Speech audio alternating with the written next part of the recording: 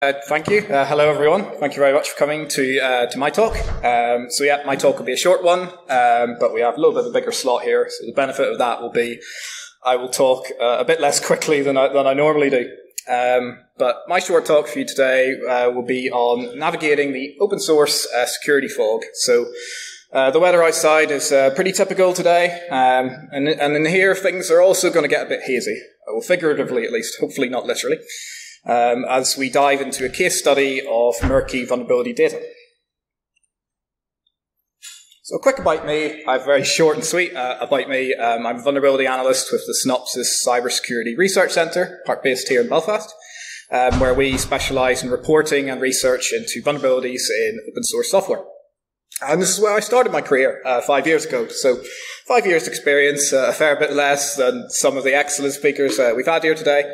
But did hit one nice wee milestone this year, which was discovering and publishing my first CVE records at the start of the year, which, I don't know, I guess that sort of puts me in and around sort of the small win baby phase of my career. So, and one of those CVEs is going to be the basis for this talk. So I'm going to run through one of those CVEs called Remote Code Execution in OpenTSDB via the Legacy Query API. We'll get to what all that means shortly. That's a link to the advisory that we published on our Synopsys blog for this issue. And the talk will be split in broadly two parts. In the first half, we'll look at the vulnerability itself.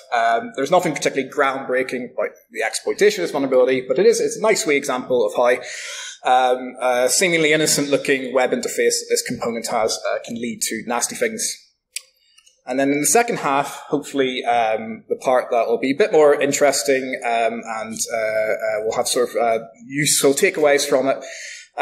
We'll actually look at the history behind this vulnerability. And this vulnerability did have a pretty messy history behind the disclosure of it. So hopefully there'll be a few things that all of us, from users to developers and researchers of open source software, can learn from it. Before I go into any of the details of vulnerability, I'm actually going to start with the single biggest lesson I can teach first, which is everything I'm about to say is much, much easier said than done. So I'm going to be talking about this vulnerability and sort of the mistakes, the oversights, and miscommunications that were made with the handling of this vulnerability. That will absolutely not be to cast judgment on anyone that was involved with the handling of this vulnerability, because these things are difficult. Security is very, very difficult, and it's really only with the benefit of hindsight that I'm coming in here and saying, hey, here's some pitfalls that we can be aware of when handling open source security. So what is OpenTSDB? Somewhat predictably, it's an open source TSDB solution. So it's a source code available component. And TSDB means time series database. So basically data that you're collecting continuously over time and probably which you'll have very large amounts of. So think things like processor loads, stock prices, weather data, things like that. And the maintainer really can explain better than I can what exactly OpenTSDB does. In their own words, it's a management application that lets you store, index, and serve metrics at a large scale, and make this data easily accessible and graphable. And the graphable part is going to be the key to the vulnerability I find being able to exploit it. So that's OpenTSDB. The vulnerability is in the Legacy Query API. So what is that? This is an endpoint called Q endpoint, one of the endpoints that this component has. And basically what it allows for is for a user to ask OpenTSDB, I want data for a particular metric I'm tracking with various query filters that you can apply to it. And the component will return graphable plot data for that query. And the plot part is done by a library called GNUplot. So how does the data get to this library? Well, basically, the function in this endpoint is, or this query API is, the user is saying, here's my DB query, here's the data I want to get for the particular metric I'm tracking my database. Definitely not malicious at all. And eventually, this data is going to be passed to GNUplot, which creates the plot that then a plot of the data is returned back to the user. So how exactly does GNUplot get that data? Well, in between these two, what OpenTSDB does, it says, okay, I'll validate that data, and then I'll pass it on to GNUplot. And the exact way it passes on that data is it inserts the query parameters that the user provided directly into a shell script. So the example sort of endpoint query I've got up there with those query parameters in yellow, when that's sent to OpenTSDB, it'll create something like this, a shell script with those parameters after validation directly inserted in, and then that'll be run. That'll be run with those GNUplot commands, and the plot will be created. So I'm sure it'll be obvious to many of you that the red flag here is, in the middle bit, that it's very, very important that this validation works correctly, because if it doesn't, then you've got untrusted input going into commands that are directly executed by the system. And unfortunately, the validation for this endpoint wasn't foolproof. So a carefully crafted payload can bypass it, break out of those plot commands in the shell script, and basically run any system command you want within the privileges of the running OpenTSDB service.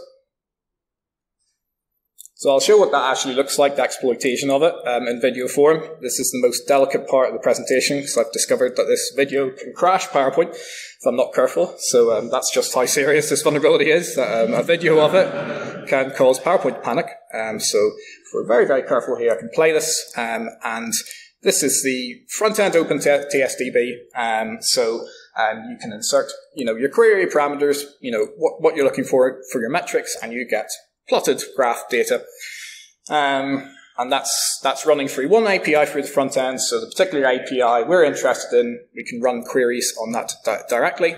The parameter I'm going to exploit in this particular video is the smooth parameter. That malicious parameter, that's not actually the exploit code.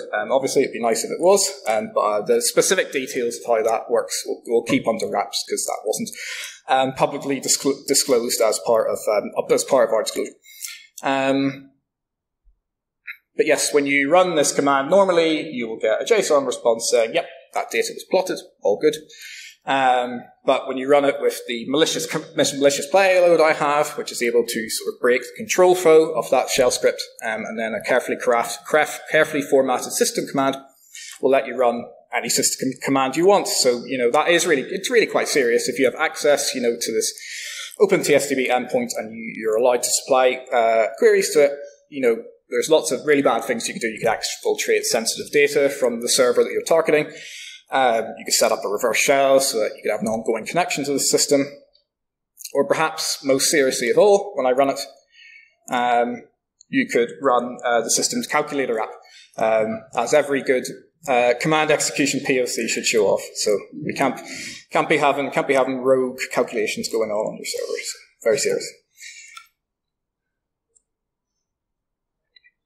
So is that where this story ends? It is actually. That's the end. But it's not the start. It's not the start of the story. This vulnerability had a very long history, very unique history of disclosure. And this is where the fog is going to roll in. The very high resolution fog. Couldn't afford a real life smoke machine, sorry. But yeah, so what we're going to do is we're going to try and navigate backwards in time through the history of vulnerability to illustrate what specifically happened with the evolution of this issue and sort of the pitfalls that everyone involved sort of tripped over. So this is going to get confusing. Don't worry if it confuses the BSides out of you.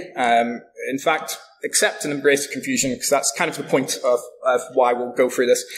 And through that, there should be some interesting things to learn.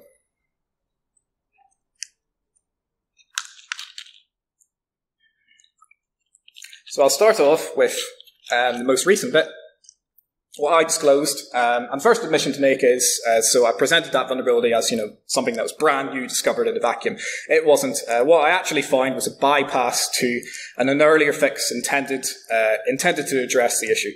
What was that earlier fix that was able to be bypassed? Well, essentially, I won't go too much into detail on this, but essentially some regular expression validation was added to these query parameters, which was intended to lock down what input you could supply to those query parameters. So intended to be, you can only supply those options, nothing else. No bad characters, no bad commands or anything. But when we inspected this fix commit and see what exactly was done, we realized that whilst this is what that was meant to say, what the way the regex was defined specifically, what it actually meant was you could stick in one of those 4 options in front of your malicious code and it'll pass validation. So unfortunately it didn't work because it just hadn't been quite, the regex hadn't been quite defined correctly. So that was able to be bypassed. So obviously, because, I discovered an incomplete fix to this issue, there must have been a previous disclosure of this specific vulnerability prior to mine. Of course there was, so let's try and go find it. Let's go wandering through the fog again, backwards in time, and let's see what we can find. And what we do find is back in November 2020 was a previous report which led to that fix, which then I identified as it could be bypassed.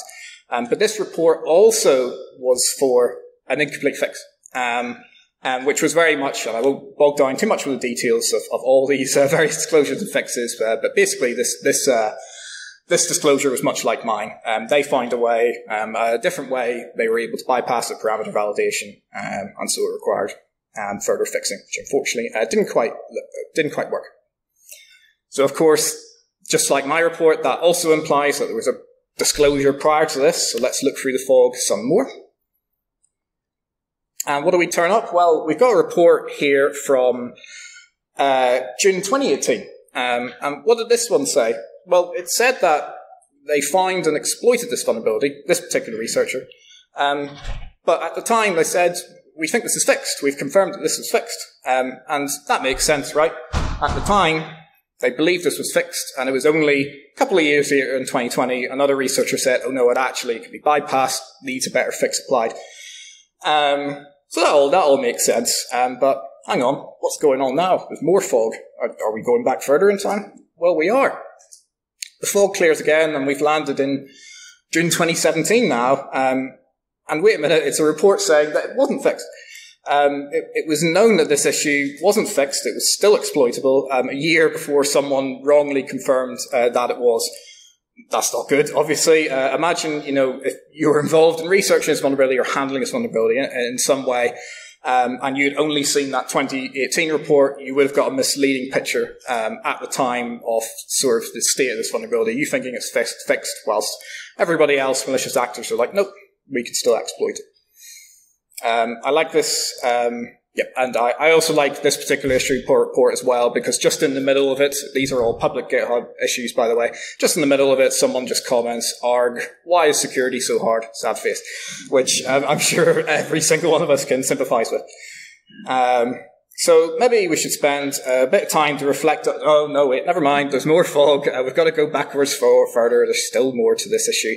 What are we going to find now? Goodness knows. Wait, what is it? Oh right, March 2017, an earlier disclosure in the same year that led to that fix that was known bad, but later misreported as good in 2018, before confirmed in 2020, before then being bypassed. All that stuff. So that's clear now, right? That should be sort of the end of, no, we're still not done with this. The data here is still so foggy.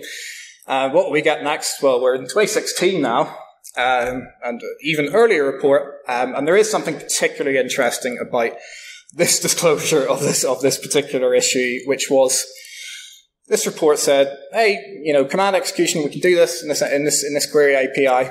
But in the middle of the report, they kind of quite confidently stated that the reason this vulnerability exists is when you're making a malicious request to this API and you request the data back as PNG, so, just an image of the plot data that it's calculating. If you cause an error, then it's in all the error handling. That's where the command injection happens, and that's where the bad stuff is happening. And unfortunately, the maintainer at the time really just took this at face value, and so the fix they applied was, okie doke, we'll just chop off that send as PNG command that was part of all that job done. But unfortunately, that was, as we've seen with the later disclosures, that wasn't the root cause of the issue. Indeed, the exploit that I was running was just sending the request, but returning it as JSON, completely bypassing any, PNG output. So that wasn't related to it. But unfortunately, that was sort of taken and rolled with. And so that meant it wasn't fixed at the time. Is that the end? Surely this must be the end. Nope, nope, it isn't.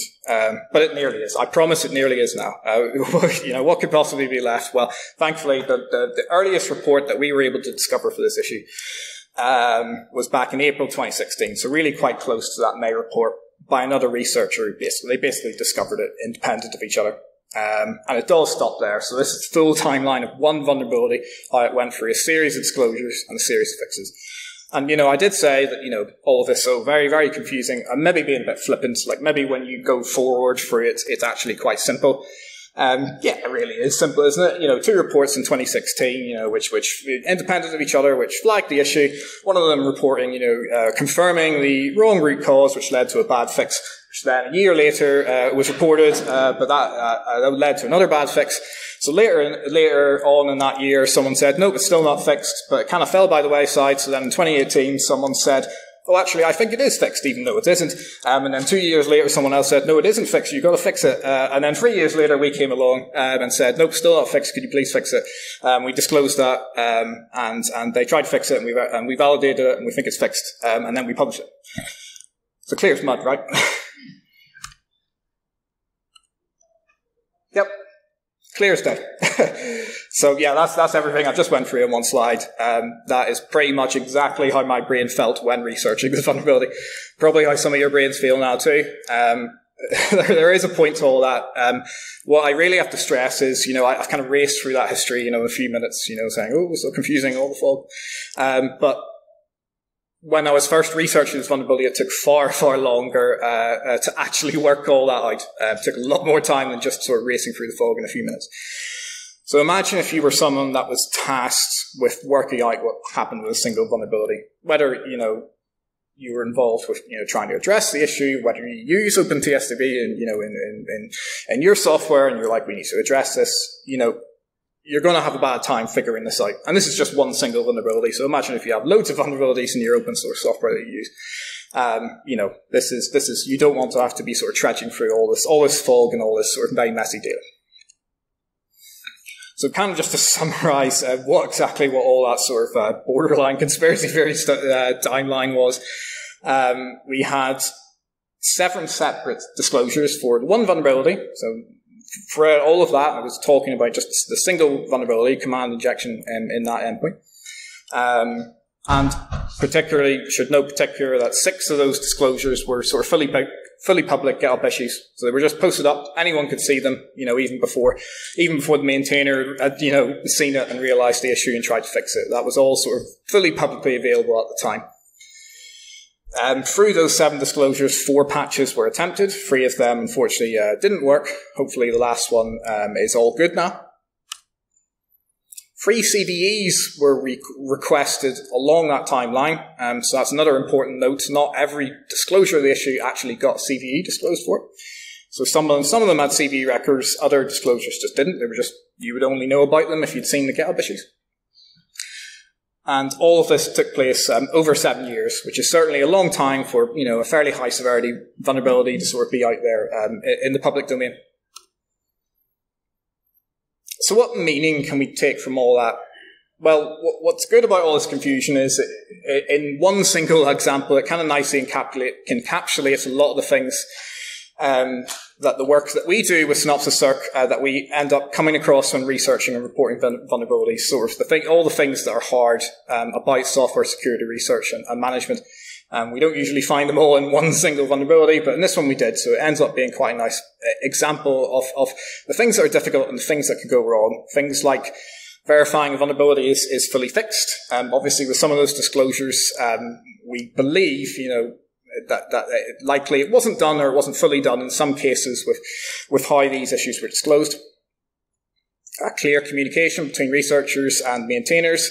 As I said, a lot of these were just public GitHub issues, and not all the information lined up. Not a lot of it was clear. And perhaps one thing I should emphasize as well on this point is something that I think is very easy to forget is that, if you're a security researcher and you're disclosing something to a maintainer of a software component, it's likely that you probably know more than they do about sort of the nature of sort of the vulnerability and the security side of it. But the flip side is they probably know a lot more about the actual working and operation of the component. So there's a bit of a mismatch in sort of the knowledge that the two sides share. And that, I think sometimes that can be easily lost and can easily lead to sort of miscommunications, which means issues don't get resolved properly. Cross-referencing all this data obviously is very difficult, and the most obvious example of that was the reporter who confirmed an issue was fixed when a year prior someone said no, it isn't. Obviously, if they'd seen that, they probably wouldn't have said no, it's fine. If I get the latest version, it's grand, it's all fixed. And identifying vulnerability scope and root causes, as with one of the earliest reports, sort of honing in on we think this is a root cause. Maintainer went along with that, but unfortunately, that didn't address the issue. And another thing, which is not unique to open source, but maybe is exacerbated by open source, available time resources to address issues. So obviously, 7 disclosures over 7 years, large time gaps, between these. And this is just the reality sometimes with open source software. The sort of popularity and the usage of open source software isn't necessarily related to the amount of available time and resources that people can put into maintaining it, and then if there's security issues, making sure they're addressed in a timely fashion. So they don't always line up. So sometimes, a lot of time can pass before these things are addressed, just sitting in the public domain for any bad actor to realize that this can be done.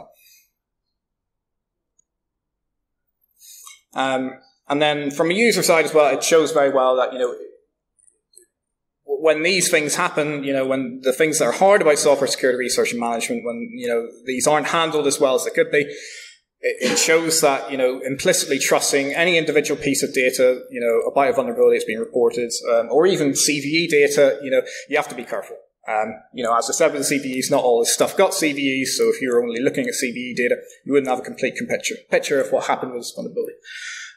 So it's hard to implicitly trust, any one piece of data. You have to be careful about that. So what can actually help? What are the actions that users, developers, and researchers can take to help clear this fog?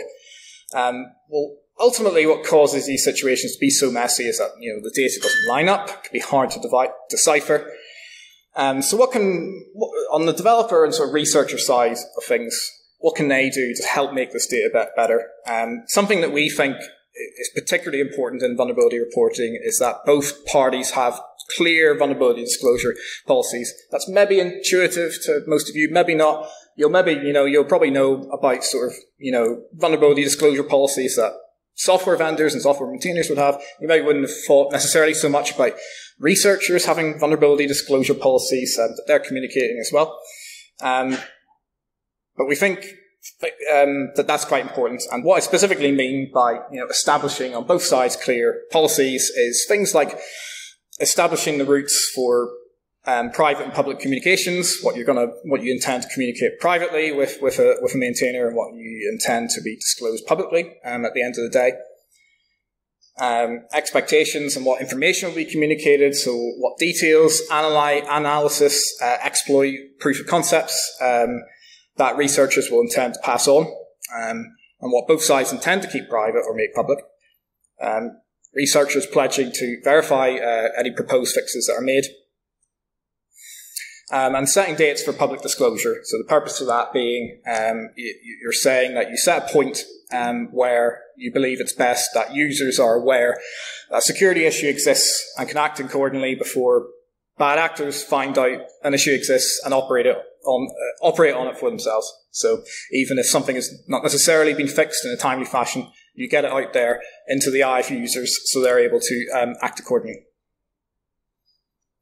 So that's on the maintainer and sort of researcher side of things. On the user side of things, we think it's important to be aware of the ways that this vulnerability data can be misaligned, which we've seen plenty of the reasons through this vulnerability. To sort of summarize the key ones, it's important to be aware that one vulnerability can be disclosed multiple times. So if you have a vulnerability that's not fixed properly several times, or even just disclosures that misalign, that can lead to multiple disclosures. And not all security issues run through the CVE process. This is something we see, not necessarily commonly, but more than you would expect to see We believe there's a bit of a sort of grey area where security researchers and maintainers don't necessarily know whose responsibility it is when a vulnerability has been discovered, who it is who actually goes to get a CVE assigned and published out there in the public domain. And when there's sort of a grey area, it can then mean no one does it. So things don't necessarily get CVEs.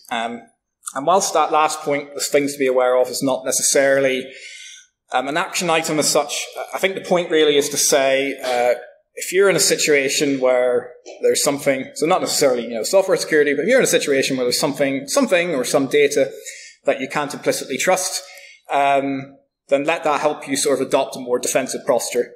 So whatever processes you have, to manage security risks in the software you use, whether it's CVE data, other vulnerability data, dependency tracking, whatever you have in your environments, if there's anything you think you do or don't do because you're assuming, well, I get that security data from somewhere, or I'm observing the security data, and the data looks good, it's probably fine, then being more defensive in reaction to the fact that there's a chance that data is maybe not so good, it's not so fine, then that can only be a good thing.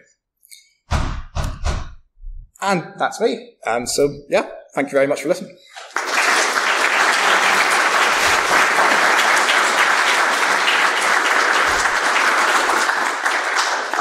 And happy to take any questions, plenty of time for questions.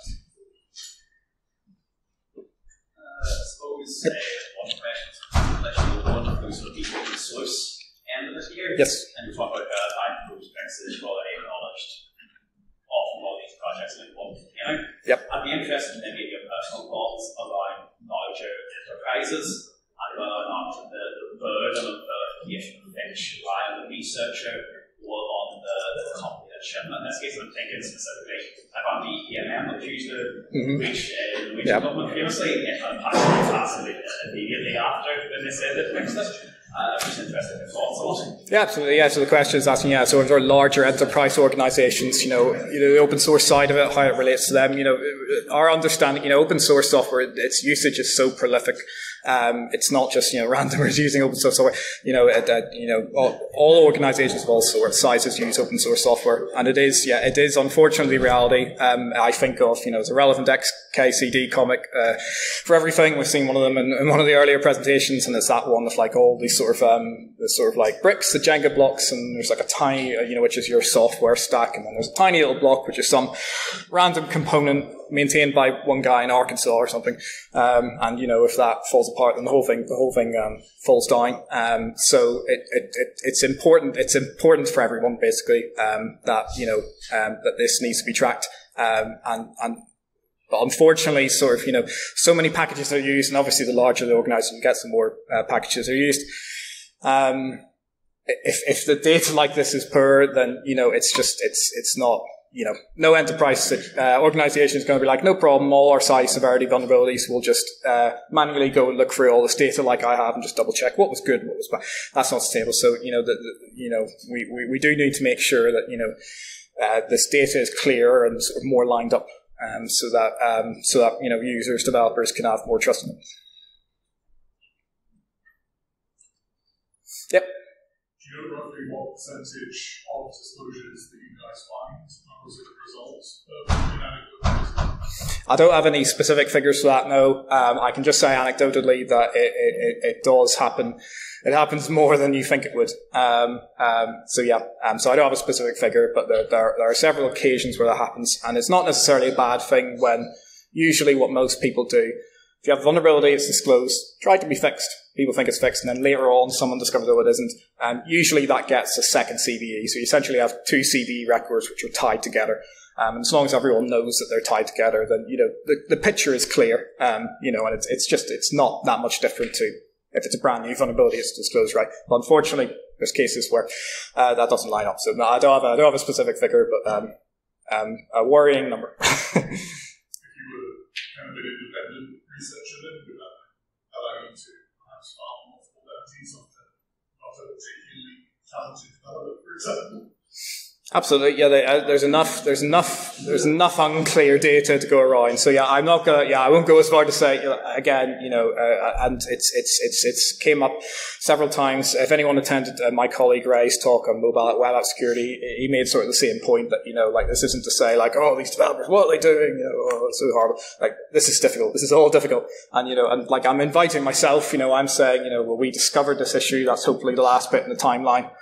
So definitely no one else is going to come along and find, actually that fix is bad as well, a new SERP. Well, so it's all very difficult. But yes, there's a lot of unclear data out there that, you can inspect.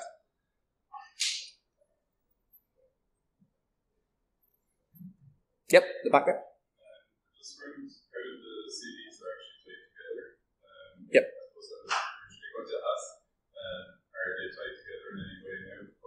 Mentioned that they are. But I'm interested in where the responsibility lies for that. Like, if you're going along as for research and find something on that chain, you need to go back and look at CVs and say, oh, that one actually was just like this before that kind of change happened, or is it not the maintainers? No, it's a good question. Yeah, so the question is, when you have these sort of, multiple CVEs for the one issue, and tying them together, whose responsibility for that is? And I think the answer to that is basically the same one for assigning the CVEs in the first place. It's not always very clear. Anyone, this is the thing, anyone is able to request a CVE, and we see it often, like sometimes people who aren't involved in any way with the disclosure of vulnerability come along at a later point and say, oh, that should get a CVE, and they go assign it.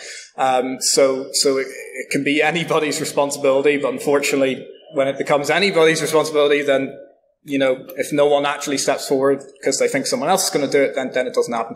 In terms of how they can be related together, at the CVE level, like when CVE records get published by MITRE and then analysed by MVD, National Vulnerability Database, there's no special way in that they're related. It would be incumbent on whoever was disclosing the CVE to say this is related to this prior issue due to an incomplete fix. And there'll be plenty of CVE records where you'll see this exists due to an incomplete fix of earlier CVE.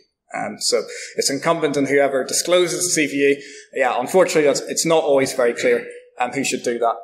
Which is why, if you have, if researchers and vendors have clear disclosure policies, then as long as so if you're someone who's like, I've discovered a vulnerability, want to contact the vendor, make them aware of it.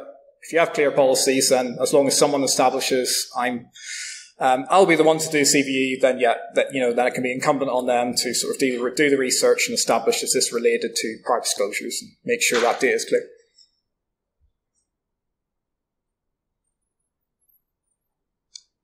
Nope. I think that's us. Thanks again. Thank you very much.